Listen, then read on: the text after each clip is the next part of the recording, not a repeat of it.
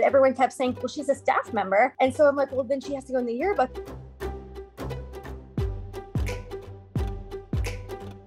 The face you saw in her yearbook photo, that is her all the time.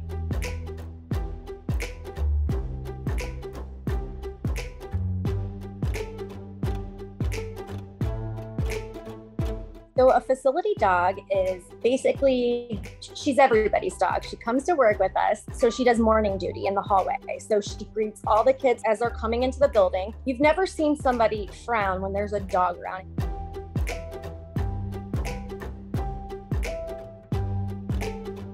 She grabs like her stuffy animal and she goes up and down in the 7th grade hallway, every single teacher's, and she just does like a whoo, whoo, whoo, like a little whine, which says good morning to everyone. For a minute, I thought she was crying, and then I looked it up. It's a thing golden retrievers do called the golden growl, and she only does it in the morning, and she only does it when she's excited to see her teachers every morning. Even for the staff, like she goes to all the staff meetings and stuff too.